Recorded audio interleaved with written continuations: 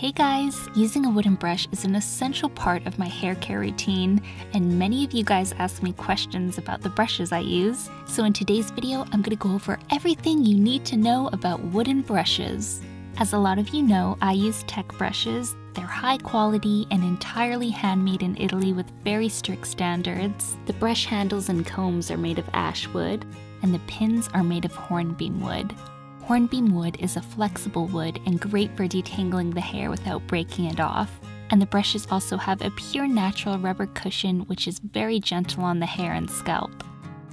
Once you use a wooden brush, you will never go back. It really makes a difference on my hair. So a few of the benefits of using a wooden brush are they massage the scalp, which improves blood circulation and promotes healthy hair growth. They're anti-static. They absorb and distribute oils throughout the hair, and they're hypoallergenic. Brushing your hair might seem self-explanatory, but I thought I would show you how to properly brush your hair with a wooden brush to get the most benefits. I recommend brushing your hair at least twice a day, morning and evening, to prevent your hair from getting tangles and mats. I usually grab all my hair into my hands like a low ponytail and then just brush out the ends. I always start at the ends and work my way up to the scalp. This will prevent you from ripping out your hair if you have lots of tangles. And then to really massage your scalp, you can flip your hair over and start to brush at the nape of your neck and work it through the back of your scalp. And then when you're done, just flip your hair back over and brush out the top until it's smooth again. So what is the best brush for you? Tech has a variety of different hair brushes for all hair types. A great guide to go by when choosing a brush is the longer your hair, the larger the brush, the shorter your hair, the smaller the brush, the thicker your hair, the longer the pins, the thinner your hair, the shorter the pins.